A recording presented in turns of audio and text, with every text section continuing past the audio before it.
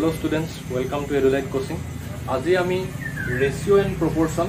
নৱম শ্ৰেণীৰ এটো চেপ্টাৰ হয় আৰু এটো তোমাৰ অষ্টম শ্ৰেণীৰ এডভান্স ম্যাথছটো আছে এটো ratio and proportion এই চেপ্টাৰটো বিষয়ে আমি আজি আলোচনা কৰিম আৰু সপ্তম শ্ৰেণীৰ ছাত্ৰ-ছাত্ৰীসকলৰ বাবে যথেষ্ট গুৰুত্বপূৰ্ণ আজি আমি এই চেপ্টাৰটোত যিখিনি কথা আলোচনা কৰিম সকলো শ্ৰেণীৰ ছাত্ৰ-ছাত্ৰীৰ বাবে এইখিনি বহুতে উপযোগী হয় আশা কৰিছো এই ভিডিঅটোৰ পৰা তোমালোক যথেষ্টখিনি উপকৃত হ'বা আৰু মই ভিডিঅটো আৰম্ভ কৰাৰ আগতে তোমালোকক দুটা কথা কম তোমালোকে ভিডিঅটো প্ৰথমৰ পৰা শেষলৈকে যাতে চোৱা আৰু ভিডিঅটো যিখিনি কথা মই তোমালোকক বুজাব চেষ্টা কৰিম সেই কথাখিনি তোমালোকে ভালদৰে শুনিবা আৰু সেইমতে তোমালোকে এখন কপি লৈ গুটি কথাখিনি লিখি ৰাখিবা পইণ্ট কৰি আৰু যিখিনি কোৱেশ্চন কৰিম সেই কোৱেশ্চনখিনি তোমালোকে সলভ কৰিবা আহাচোন আজি ভিডিঅটো ষ্টাৰ্ট কৰোঁ এটা ৰেশিও এণ্ড প্ৰপৰচন তো এই ৰেশিও এণ্ড প্ৰপৰচন ম্যাথমেটিক্সৰ এই টপিকটোৰ ওপৰত আমি আলোচনা কৰিব যাওঁতে আমি ৰেশিও কি হয় আমি জানিব লাগিব আজি আমি অনুপাত বা ৰেশিওৰ ওপৰত আলোচনা কৰিম আৰু নেক্সট পাৰ্টত আমি প্ৰপৰচনৰ কথা ডিসকাস কৰিম এটা ৰেশিও বুলি ক'লে কি কয় বুজা আমি জানো যে এটো আমি দেখিছো বা শুনিছো যাক আমি কি বুলি পঢ়োতে আমি a:b বুলি পঢ়ো অৰ্থাৎ a অনুপাত b অসমীয়াত ক'ব গ'লে এটা একচুয়ালি হয় কি ৰেশিও বা অনুপাত হ'ল দা কম্পেৰিজন অফ সেম কোৱান্টিটি বা সেম এলিমেন্ট মানে যেতিয়া একে ৰাশিৰ মাজত আমি তুলনা কৰো হেতুক আমি কি বুলি কওঁ অনুপাত বুলি কওঁ একে ৰাশিৰ মাজত আমি তুলনা কৰিব লাগিব মানে মই যদি তোমাক কওঁ যে 1 কেজি চাউল বা ৰাইস আৰু 2 কেজি দালি বা ডালৰ লগত আমি কি যদি কম্পেয়াৰ কৰো এই দুটাক আমি কি বুলি ক'ব ৰেশিও অনুপাতত আমি 1 কেজি চাউল আৰু 2 কেজি দালি আমি তুলনা কৰিব পাৰো কাৰণ একে কোৱান্টিটি হয় চাউল আৰু দালি দুটা গোটা বস্তু পদাৰ্থ হয় আৰু দুইটাকে আমি কিহত জুখিছো কেজিত জুখিছো কিন্তু তোমাক যদি কোনোবাই কয় 1 কেজি ৰাইস আৰু 1 লিটাৰ মিল্ক কম্পেয়াৰ কৰা বুলি ক'লে এটো পসিবল নেকি নো ইট ইজ নট পসিবল কাৰণ এই কোৱান্টিটিটো সেম নহয় আমি সেম কোৱান্টিটিৰ মাজতে আমি সদায় এই ৰেশিওটো এপ্লিকেবল হয় দ্যাট মিন্স ৰেশিও মানে কি হয় যে দা comparison of same quantity বা same element এটা এই ৰেশিওটোক আমি সদায় ভগ্নাংশ আকাৰত লিখো ফ্ৰেকশন হিচাপে আমি লিখো ইয়াক আমি a:b টোক আমি কেনেকৈ প্ৰকাশ কৰিব a/b এটা এই ৰেশিওটোৰ আৰম্ভণিতে আমি যেনেদৰে ভগ্নাংশত আমি ওপৰটো কি কওঁ লব তলটো কওঁ হৰ বা ওপৰটো কওঁ নিউমাৰেটৰ আৰু ডিনোমিনেটৰ কিন্তু ইয়াত এই ৰেশিওটোৰ এইটোক কয় পূৰ্বপদ এইটোক কয় উত্তৰপদ এটা কয় পূৰ্বপদ আৰু এটা কয় কি কয় উত্তৰপদ তোমালোকে নভাবিবা আকৌ ইয়াতে পশ্চিম পদ আৰু দক্ষিণ পদ ক'ত গ'ল তো এটো পূব পশ্চিম উত্তৰ দক্ষিণ দিশৰ কথা কোৱা নাই ঠিক আছে ইয়াতে কৈছে পূৰ্বপদ আৰু উত্তৰপদ ইয়াত ৰেশিও পঢ়ি আছো আমি ইয়াত আমি পূব পশ্চিম উত্তৰ দক্ষিণ দিশৰ কথা পঢ়ি থকা নাই আমি ইয়াত কি পঢ়িছো আমি ৰেশিও পঢ়িছো আমি অনুপাত পঢ়িছো যত নেকি প্ৰথমটো কয় পূৰ্ব আগতে পাইছো আমি পূৰ্বপদ আৰু পিছৰটো কয় উত্তৰপদ পিছৰ জানি মানে যেনেকৈ পূৰ্বৰ জেনেৰেশ্যন উত্তৰ জেনেৰেশ্যন বুলি কওঁ আমি পিছৰ পূৰ্বৰ আগৰ জেনেৰেশ্যনটো কথা কওঁ আৰু পিছৰটোক আমি কি কওঁ উত্তৰ বুলি কওঁ এটা পূৰ্বপদটো মানে প্ৰথমটো শেষৰটো উত্তৰপদ এতিয়া ইংলিছ মিডিয়ামৰ ষ্টুডেণ্টখিনিয়ে ভাবিব যে এইটো কি বুলি কওঁ আমি কি ক'বা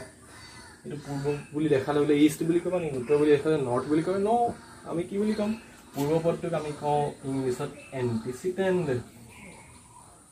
আৰু এইটো কওঁ আমি ছাবচিকুৱেণ্ট এইটো কি বুলি কওঁ আমি ছাবচিকুৱেণ্ট মনত ৰাখিবা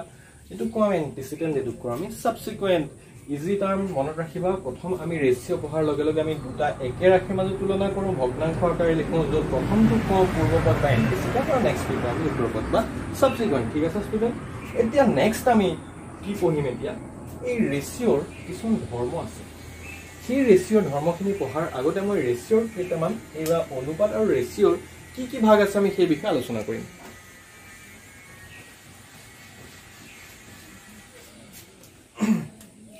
প্ৰথমতে হ'ল গুৰু ভগ্নাংশ কি ভগ্নাংশ গুৰু ভগ্নাংশ যাক আমি কম গ্ৰেটাৰ ৰেশিও কি বুলি কম গ্ৰেটাৰ ৰেশিও গুৰু ভগ্নাংশ নহয় দেই গুৰু ভগ্নাংশ গুৰু মানে ডাঙৰ সন্মানীয় ডাঙৰ গ্ৰেটাৰ ৰেশিও সন্মান কৰিব লাগিব আমি গ্ৰেটাৰ ৰেশিও a:b আমি একে ভাগে দেখুৱাও সদায় a:b যেতিয়া a greater than b হয় বা আমি a/b বুলিও লিখিব পাৰোঁ ৰেশিওখনতে a greater than b হ'লে আমি এইটো কি বুলি কওঁ গুৰু ভগ্নাংশ বা গ্ৰেটাৰ ৰেশিও নেক্সট লঘু ৰেশিও বা লঘু ভগ্নাংশ যাক আমি কওঁ লেছাৰ ৰেশিও কি বুলি কওঁ আমি লেছাৰ ৰেশিও যেতিয়া আমাৰ ওপৰৰজন সৰু হয় তলৰজন ডাঙৰ হয় মানে এণ্টিচিডেণ্টটো যদি সৰু হয় সাবসিকুৱেন্টটো যদি ডাঙৰ হয় এটো আমি কওঁ লেছাৰ ৰেশিও অসমীয়াত ক'ব গ'লে পূৰ্বপদটো সৰু হ'লে উত্তৰপদটো ডাঙৰ হ'লে তাক আমি কওঁ লঘু ভগ্নাংশ গুৰু ভগ্নাংশ লঘু ভগ্নাংশ গম পালো আৰু এটা আছে আমাৰ সাম্য ভগ্নাংশ কি বুলি কওঁ সাম্য ভগ্নাংশ ইংলিছত আমি কওঁ ইকুৱেল ৰেচিঅ' ইকুৱেল বুলি কোৱাৰ লগে লগে তোমালোকে হয় ছাৰ এ ইকুৱেল বি তোমালোকে কি ক'বা হয় sir A is equal to B য'ত এণ্টিচিডেণ্ট আৰু ছাবচিকুৱেণ্ট য'ত পূৰ্বপদ আৰু উত্তৰপদ সমান হয় সেইটোক আমি কি বুলি কওঁ সাম্য ভগ্নাংশ বুলি কওঁ তো এই তিনিটা আছিলে ভগ্নাংশৰ ভাগ এতিয়া আমি এই তিনিটা ভাগ পঢ়িলোঁ আমি এতিয়া আৰু এটা ভগ্নাংশ আছে সেইটো কি হয় ভাগ নহয় ব্যস্ত অনুপাত কি বুলি কওঁ আমি ব্যস্ত অনুপাত মোৰ আখৰবোৰ বেয়া দেই তোমালোকে ভালদৰে লিখি ৰাখিবা বুজি পাইছা ব্যস্ত অনুপাত এতিয়া এই ব্যস্ত অনুপাতটোক তোমাৰ ইংলিছত কি বুলি কওঁ ইনভাৰ্স ৰেচিঅ' আমি কি বুলি কওঁ ইনভাৰ্স ৰেচিঅ' তোমালোকে শুনিছা ইনভাৰ্স শব্দটো হয় yes sir I know ইনভাৰ্স ratio' কি হয় আমি জানো এতিয়া ইনভাৰ্স ৰেচিঅ' যদি এটা ৰেচিঅ'ক আমি a:b বুলি কওঁ যদি এটা আমি ৰেচিঅ'ক a:b বা a/b বুলি কওঁ তাৰ ইনভাৰ্স ৰেচিঅ' হ'ব b:a বা b/a a/b যদি এটা ৰেচিঅ' হয় তাৰ ইনভাৰ্স ৰেচিঅ'টো কি বুলি কওঁ আমি b/a বা b:a তো এইটো আমি এই তিনিটা হ'ল ভগ্নাংশৰ ভাগ আৰু এইটো আমি এক্সট্ৰাকে মনত ৰাখিব লাগিব ব্যস্ত অনুপাত মানে ইনভাৰ্স আমি উলটা কৰি দিছোঁ ইনভাৰ্স ৰেচিঅ' এতিয়া তোমালোকে সদায় মনত ৰাখিবা a/b বা a:b আৰু b/a বা b:a সমান নহয় কেতিয়া সমান নহয় যেতিয়া a is not equal to b a is not equal to b যদি a আৰু b সমান নহয় তেতিয়াহ'লে এই ভগ্নাংশ দুটা ইনভাৰ্স ৰেচিঅ' বা ব্যস্ত অনুপাতটো সমান নহয় তোমালোকে এতিয়া বুজিবা যে ছাৰে ইমানখিনি বুজাই আছে আমাক এক্সাম্পল দি দেখুওৱা নাই নিশ্চয় দেখাম এতিয়া আমি এক্সাম্পল দি চাওঁ গুৰু ভগ্নাংশ যদি ভগ্নাংশটোৰ পূৰ্বপদটো ডাঙৰ হয় যদি ভগ্নাংশটোৰ এণ্টিচিডেণ্ট ডাঙৰ হয় ছাবচিকুৱেণ্টতকৈ তাক আমি কি বুলি কওঁ গুৰু ভগ্নাংশ বা লাৰ্জাৰ ৰেচিঅ' গ্ৰেটাৰ ৰেচিঅ' যদি ভগ্নাংশটোৰ ওপৰৰটো সৰু হয় তলৰটো ডাঙৰ ওপৰতল কৰি থাকোঁতে বেলেগ নাভাবিবা তোমালোকে লঘু ভগ্নাংশ বা ভগ্নাংশৰ কথা কিছু বেলেগ ওপৰতলৰ কথা কোৱা নাই লেচাৰ ৰেচিঅ' ইয়াতে ওপৰৰ মানে অৰ্থাৎ কি হয় এণ্টিচিডেণ্ট বা পূৰ্বপদটো সৰু হয় আৰু আমাৰ যিটো উত্তৰপদ সেইটো ডাঙৰ হয় আৰু যদি দুইটা সমান হয় এনেকৈও লিখিব পাৰোঁ আমি আমি এনেকৈও লিখিব পাৰোঁ তেতিয়া এইটোক আমি কি বুলি কওঁ ৰেচিঅ' আকাৰত আমি লিখিছোঁ আৰু যদি দুইটা সমান হয় পূৰ্বপদ উত্তৰপদ তাক আমি কওঁ সাম্য ভগ্নাংশ সমান ভগ্নাংশ ইনভাৰ্স কি হয় এটা ভগ্নাংশ যদি 2:3 হয় তাৰ ইনভাৰ্সটো হ'ব 3:2 ইয়েছ ছাৰ 2:3 হ'লে তাৰটো কি হ'ব 3:2 বুজি পাইছা এতিয়া 2/3 যদি লিখোঁ এইটো কি হ'ব তেনেহ'লে 3/2 দুইটা সমান নেকি কেতিয়াও সমান নহয় কিয় নহয় ইয়াৰ ছাবচিকুৱেণ্ট আৰু এণ্টিচিডেণ্ট ইকুৱেল নহয় যদি মই কওঁ যে এটা ৰেচিঅ' 2:2 তাৰ ইনভাৰ্স ৰেচিঅ'টো কি হ'ব একে 2:2 মানে দুইটা সমান কেতিয়া সমান হ'ব যেতিয়া a আৰু b দুইটা সমান হ'ব a b বেলেগ একো নহয় মই সদায় এণ্টিচিডেণ্ট বা পূৰ্বপদটোক a বুলি ধৰিছোঁ আৰু কনচিকুৱেণ্ট যিটো আমি ছাবচিকুৱেণ্টটোক আমি কি বুলি ধৰিছোঁ b বুলি ধৰিছোঁ মানে আমি ভগ্নাংশ সকলোকে কি আকাৰত কিহেৰে বুজাইছোঁ কিহেৰে ইণ্ডিকেট কৰিছোঁ a আৰু b h:b যদি a আৰু b দুইটা সমান হয় তেতিয়াহ'লে সেই ৰেচিঅ'টো ব্যস্ত অনুপাতটো সমান হ'ব এতিয়া এটা কথা মই ইয়াত কওঁ গুৰু ভগ্নাংশ বা গ্ৰেটাৰ ৰেচিঅ' এটা মই এইখিনি মোহাৰি দিছোঁ এতিয়া তোমালোকে মন কৰিবা গুৰু ভগ্নাংশ বা গ্ৰেটাৰ ৰেচিঅ'ৰ ইনভাৰ্স কি হ'ব তোমালোকে ছাৰে কি সুধিছে এইটো কি প্ৰশ্ন সুধিছে ভাবাচোন অলপ অকণমান ভাবা গুৰু ভগ্নাংশ এটা ইনভাৰ্স ৰেচিঅ' যদি সুধে হোৱাট ইজ দ্য ইনভাৰ্স ৰেচিঅ' বা greater ratio' what is the ইনভাৰ্স ratio' বা lesser ratio' what is the ইনভাৰ্স ratio' বা ইকুৱেল ৰেচিঅ' কি ক'বা গুৰু ভগ্নাংশটোৰ ব্যস্ত অনুপাত সদায় লঘু গুৰু ভগ্নাংশৰ ব্যস্ত অনুপাত সদায় লঘু ভগ্নাংশ লঘু ভগ্নাংশৰ ব্যস্ত অনুপাত সদায় গুৰু ভগ্নাংশ গুৰু এওঁ ডাঙৰ মানুহ এওঁ কৈছে যে মোৰ সৰু হ'ব মন গৈছে মই সৰু কাললৈ ঘূৰি যাওঁ ইনভাৰ্স কৰি দিলোঁ সৰু হৈ গ'ল সৰু আছিলে মই কৈছে মই সোনকালে ডাঙৰ হ'ব লাগে মই গুৰু হওঁ ডাঙৰ হৈ যাওঁ ব্যস্ত অনুপাত উলিয়াই দিলোঁ কি হৈ গ'ল ডাঙৰ হৈ গ'ল সাম্য ভগ্নাংশৰ ব্যস্ত অনুপাতটো সদায় একেটাই থাকে কি ক'লেনো ছাৰেনো কি কৈছে বুজি লওঁ আহা গুৰু ভগ্নাংশ এটা উদাহৰণ ল'লোঁ ওপৰটো ডাঙৰ তলৰটো সৰু পূৰ্বপদটো ডাঙৰ উত্তৰপদটো সৰু এণ্টিচিডেণ্টটো ডাঙৰ ছাবচিকুৱেণ্টটো সৰু এতিয়া ইয়াৰ যদি ইনভাৰ্স উলিয়াই দিওঁ কি পাই গ'লোঁ 2/3 অৰ্থাৎ গুৰুটোৰ ব্যস্ত অনুপাতটো কি পাই গ'লোঁ মই লঘু পাই গ'লোঁ ঠিক তেনেদৰে লঘুটোৰ ব্যস্ত অনুপাতটো মই গুৰু হৈ গ'ল আৰু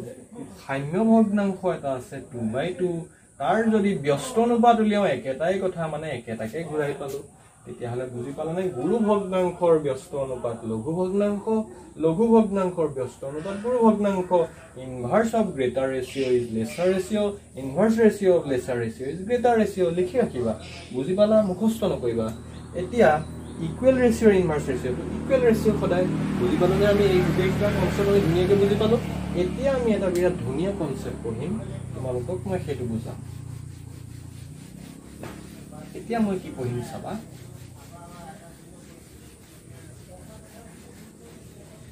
এতিয়া মই চাৰিটা ভগ্নাংশৰ কথা পঢ়িম বিৰাট ইম্পৰ্টেন্ট চাৰিটা ভগ্নাংশ প্ৰথমটো হল ডুপ্লিকেট ৰেশিও কি বুলি কৈছো চাৰি কৈছে ডুপ্লিকেট ৰেশিও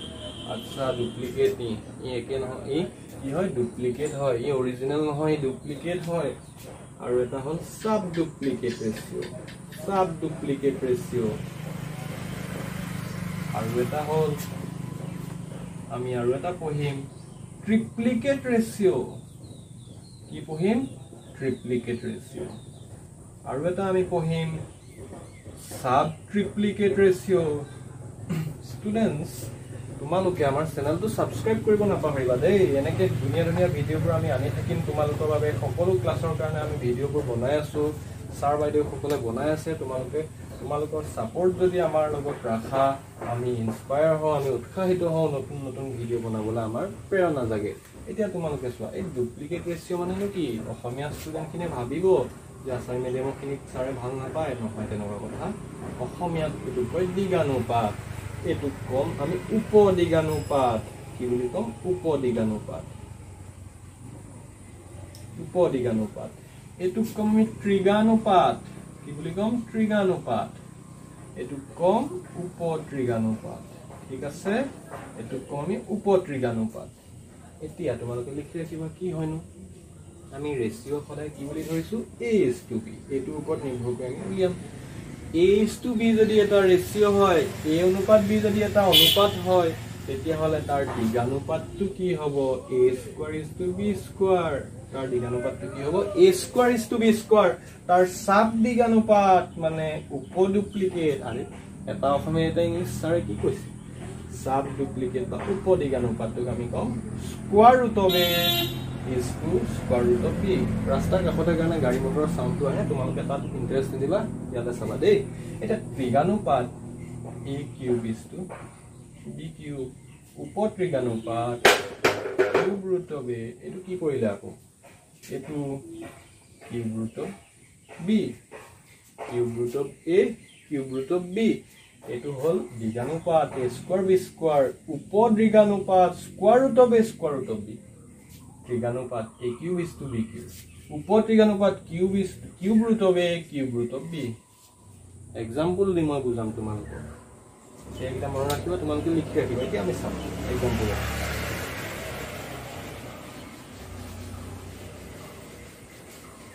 মই এটা ভগ্নাংশ দিছো তোমালোকে বুজি পাইছানে যে মই এটা ভগ্নাংশ দিছো তোমালোকক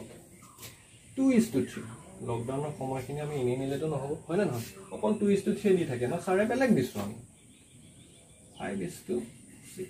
ইয়াৰ ডুপ্লিকেট উলিয়াম 5² is to 6² 5 গুণ 25 6 গুণ 34 হল মই দিলো এটা 25:36 উপদিগানুপাত √25 √36 সাব ডুপ্লিকেট 25 বৰ্গমূল 25 স্কয়াৰ ৰুট 5 36 স্কয়াৰ ৰুট 6 হৈ গল উপদিগানুপাত ত্ৰিগানুপাত উলিয়াও 3:4 3³ is to 4³ 3³ মানে কিমান 27 4³ মানে কিমান 64 হল উপত্ৰিগানুপাত উলিয়াম আমি উপত্ৰিগানুপাত এটা উলিয়াও আমি উপত্ৰিগানুপাত আমি কি উলিয়াম 27:64 যদি মই লওঁ কিউব ৰুট অফ 27 তোমালোকে মনত ৰাখিবা কিউব ৰুট অফ মানে এনেকুৱা কি তিনিটা সংখ্যা পূৰণ আছে ঘনমূল বুলি যেটো আমি কওঁ ঘনমূল কিউব ৰুট অফ 64 মানে অৰ্থটো হল কি তিনিটা সংখ্যা একে তিনিটা সংখ্যা পূৰণ কৰিলে আমি 27.3 is to কি তিনিটা সংখ্যা পূৰণ কৰিলে 64.4 হয়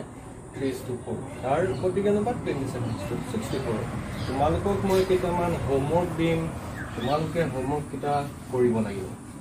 মই কৈছো যে find duplicate ৰেশিও of 2:5 and 3:7.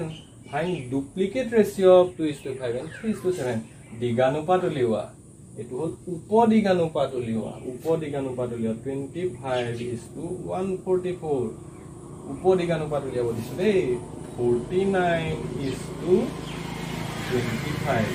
Etu uliwa tomalok kiman 25 in 49:64. Etu এক নম্বৰ এলুটা দিছো মই দিগানুপাত উলিওৱা fine duplicate ৰেশিও fine sub duplicate উপদিগানুপাত আৰু 3 নম্বৰত মই এটা দিছো তোমালোকক ত্ৰিগানুপাত উলিওৱা একে দি দিলো মই 2:5 3:7 উপত্ৰিগানুপাত উলিওৱা ফাইন সাব ট্ৰিপ্লিকেট ৰেশিও আমি এতিয়া উলিয়াব দিছো তোমালোকক 216 এতিয়া মই তোমালোকক 216 দিছো আৰু এফালে দিছো তোমালোকক 64 উলিওৱা উপত্ৰিগানুপাত ঠিক আছে এই দুটা কোৱেশ্চন তোমালোকে কৰিবা প্ৰথমটো ডুপ্লিকেট দিগানুপাত উপদিগানুপাত ত্ৰিগানুপাত উপত্ৰিগানুপাত কেনেকৈ পাৰিবা তোমালোকে কৰিব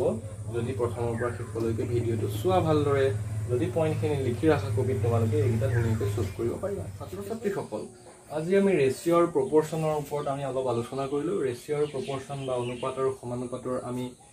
বিভিন্ন ভাগসমূহৰ বিষয়ে পঢ়িলো ৰেশিও প্ৰপৰচনৰ কোনটো কি পদ বুলি কয় আমি অসমীয়া আৰু ইংৰাজী দুটা বিষয়তে আমি দুটা মিডিয়ামতে আমি পঢ়িলো বুজিলো কোনটো কি বুলি কয় পূৰ্বপদ কোনটো উত্তৰপদ কোনটো আৰু এই পৰৱৰ্তী ক্লাছত ইয়াৰ পিছৰ পাৰ্টত আমি অনুপাত সমানুপাতৰ বিভিন্ন ধৰ্মসমূহ আলোচনা কৰিম অৰ্থাৎ অনুপাতৰ ধৰ্ম কি আছে আৰু অনুপাতৰ ধৰ্মসমূহ ব্যৱহাৰ কৰি আমি কেনেদৰে অংকবোৰ সলভ কৰিব পাৰি সেই বিষয়ে আলোচনা কৰিম ঠিক আছে আজিলৈ ইমানতে সামৰিছো আজি ভিডিওটো আশা ৰাখিছো তোমালোকে আমাৰ এই ভিডিওটোৰ পৰা যথেষ্টখিনি উপকৃত হ'বা আৰু পৰৱৰ্তী সময়ত আমাৰ এই ভিডিওসমূহ নিয়মিতভাৱে পাবৰ বাবে আমাৰ চেনেলটো তোমালোকে সাবস্ক্ৰাইব কৰিবা আৰু বিভিন্ন ক্লাছৰ কাৰণে বিভিন্ন ধৰণৰ আমাৰ পাঠদানসমূহ দিয়া হৈছে ছাৰ মেম সকলে বিভিন্ন ধৰণৰ বিষয়ৰ ওপৰত পাঠদানসমূহ ৰেগুলাৰ আগবঢ়াই গৈছে তোমালোকে সেই ভিডিওসমূহ নিয়মিতভাৱে চাবা আৰু তোমালোকে সেই ভিডিওসমূহ তোমালোকৰ ফ্ৰেণ্ড সাৰ্কেলৰ লগতো শ্বেয়াৰ কৰিবা ঠিক আছে আজিলৈ ইমানতে সামৰিছো ধন্যবাদ